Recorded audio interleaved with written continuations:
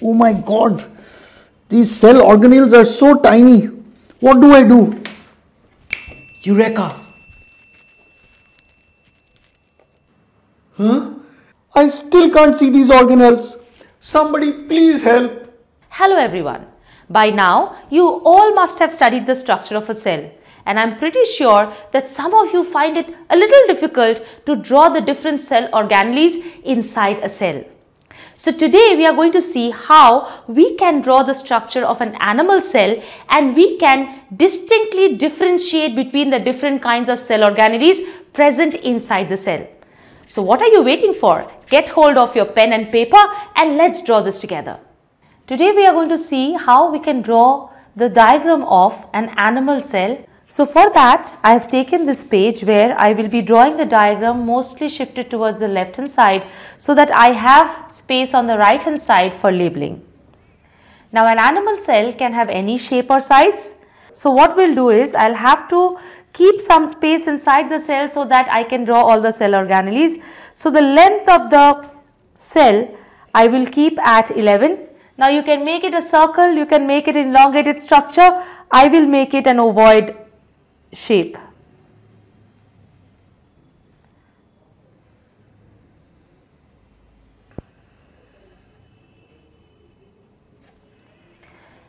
Now that is your cell membrane. As you know, an animal cell has a cell membrane as the covering, and at the center it has this nucleus. There are certain animal cells where the nucleus can be shifted towards the periphery, but most of the animal cells, they have the nucleus towards the center. So this is the nucleus, this is the nuclear membrane. I will be drawing the nucleolus inside. While drawing the nucleolus, make sure you do not draw any membrane because the nucleolus does not have any membrane. So just draw dots because the nucleolus is made up of ribosomes and proteins, right? So you will not draw any membrane here. These are just made with dots. And we will draw the nucleoplasm, denote it with some few dots here. That's the nucleoplasm. And inside the nucleus, the chromatin reticulum or a mass of coiled colored threads are present. Now we will draw the cell organelles one by one. So first and foremost, we'll draw the mitochondria. How to draw mitochondria? It is an elongated shape like this, a rod-shaped structure, and then we draw a zigzag line inside. That is how a mitochondria should look like. And you can distribute the mitochondria anywhere you want. Make sure that the size of the mitochondria is proportionate to the size of the nucleus. It should not be so big that the mitochondria and the nucleus, they become of the same size. So you can distribute the mitochondria anywhere inside the cell, just making sure that the shape of the mitochondria remains the same. You can keep them in groups or clusters. Alright. Then we will draw the Golgi apparatus. Now for drawing the Golgi apparatus, how do we draw the Golgi apparatus? We usually draw the Golgi apparatus like this. We draw a few parallel lines, curved parallel lines, and then we draw some dots and some circles surrounding it. That is how we draw the Golgi apparatus. This entire structure should be present near the nucleus. So I will be drawing the Golgi apparatus here. See, the convex side should face the nucleus and the concave side should face the cell membrane, and there should be few dots and very small circular vacuolish structures present surrounding it.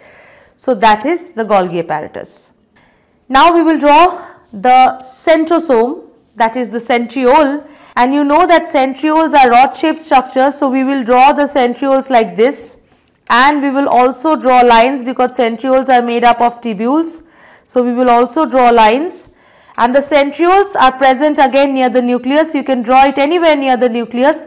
Make sure that you have enough space to draw two centrioles placed at right angles to each other. So these are the two centrioles. And from surrounding the centrioles, you will give out some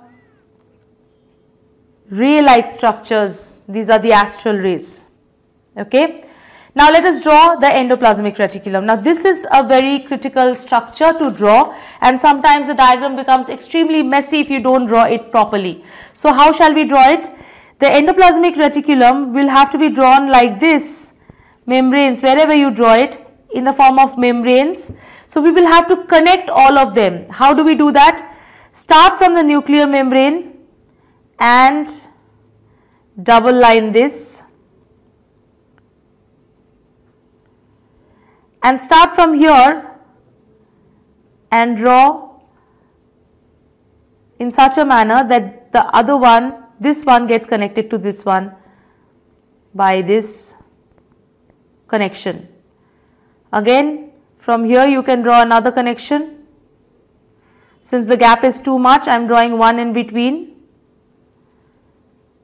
Then this one. So we will keep connecting all of them. Again, the gap is too much, so I am drawing one in between. And finally, you can connect it to the cell membrane. Alright, so that is how the endoplasmic reticulum looks like. Now you can draw a few more here. Once you get a hang of how to draw it, it becomes very easy. Draw one side first and then just connect with the connections. Just simply connecting with the connections. Okay, do not draw too many, then the diagram will become very messy. Now we will be drawing the ribosomes. Now the ribosomes should be close to the endoplasmic reticulum and the Golgi bodies in the cytoplasm. So as we know, then there are certain ribosomes attached to the surface of the endoplasmic reticulum. So we have drawn a few ribosomes on the surface of the endoplasmic reticulum. You can draw a few more if you want. If you want, you can just draw a small part as a sample. Alright. Now we will draw a few vacuoles. Now vacuoles in case of animal cells are not that big. So do not draw too many vacuoles or very big vacuoles. You can draw a few vacuoles which are small in size. But we will also draw some lysosomes. Now for lysosomes, and to make it distinguishable from vacuoles, we will just shade the lysosomes. Lysosomes can be of any shape and size, but we will just shade it to make it distinguishable from the normal vacuoles. Alright, so that was it. And now we will just put dots for the cytoplasm. Now while you are putting the dots, I usually use a 4B or a 6B pencil, and if you use a darker pencil, all you have to do is just touch and the dots are formed. Now when you are drawing these dots, you have to make sure that surrounding the centrioles there should be no dots. So the dots should be outside these spokes that are coming out of the centrioles. So inside the spokes the cytoplasm is extremely clear, so we will not draw any kind of dots there.